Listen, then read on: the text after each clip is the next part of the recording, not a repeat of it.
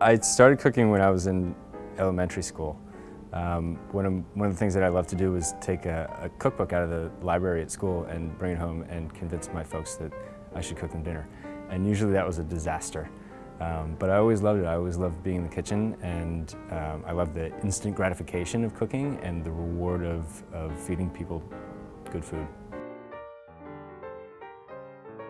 I don't know if I have a go-to food aside from ice cream. I mean, I'll go for like a pint of ice cream any day of the week, winter, summer, spring, fall. But aside from that, I do really love to eat stuff that's in season.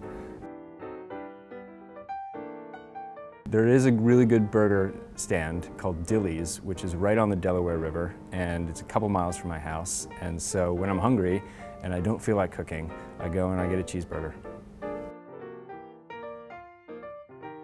The book is called The Farm. It is about my family's farm that's in Chester County, Pennsylvania. It's been in the family for literally hundreds of years, and that's a rare thing in this country. It used to be 3,000 acres, and it's been whittled down over the generations to 40 acres.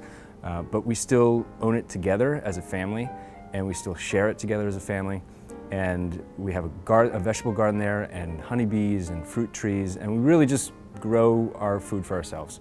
And so this is a really labor-intensive way to eat and cook, but it is so much better than any other food that you can get out there, and this is the way that we've always done it. And so the book is about the stories of my family and my grandmother and my grandfather and my parents and all my cousins. I have 24 cousins on that side, and their sons and daughters, and how we all come together at the farm and work together and then cook together and then eat together.